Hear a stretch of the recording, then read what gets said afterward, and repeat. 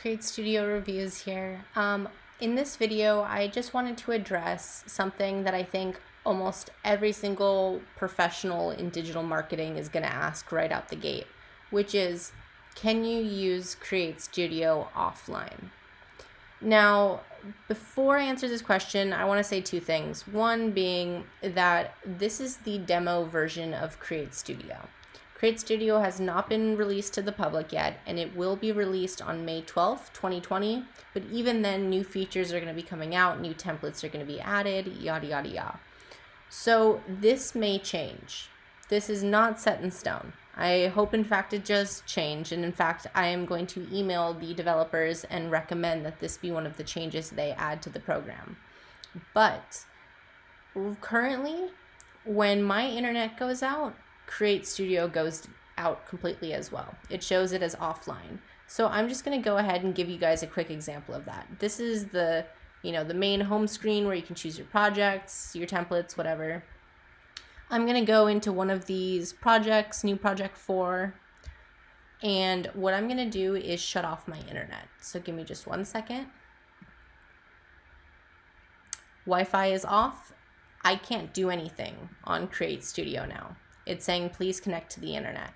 I can't save, I can't export, import, I can't edit features that don't involve the internet. Like, I lose complete access.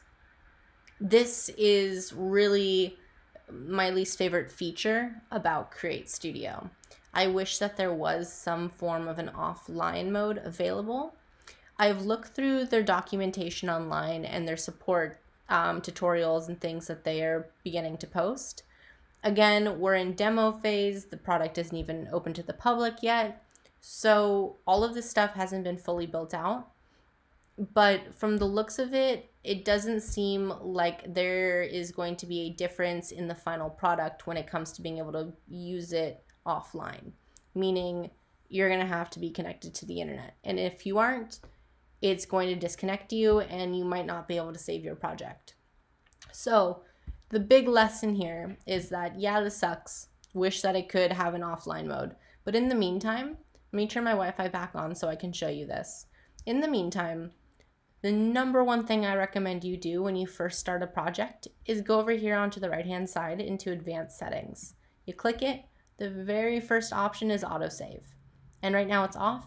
I like to set autosave to every 2 minutes because worst case scenario, if I lose 2 minutes of work, that's okay. If I lose 2 hours of work, I'm gonna slam my laptop closed and leave the room and not touch the video editor for a couple of days. So just set this up for yourself. Do yourself the favor. Really cut out any chance of you losing the work you're putting in and set it to every 2 minutes, every 1 minute even. It doesn't slow down the process of editing. It's just helpful. And then I just hit save, close that up, and it's good to go. And so now if we do go into offline mode, I know that when I do get internet, I can still pull up my project and it'll be where I last left it.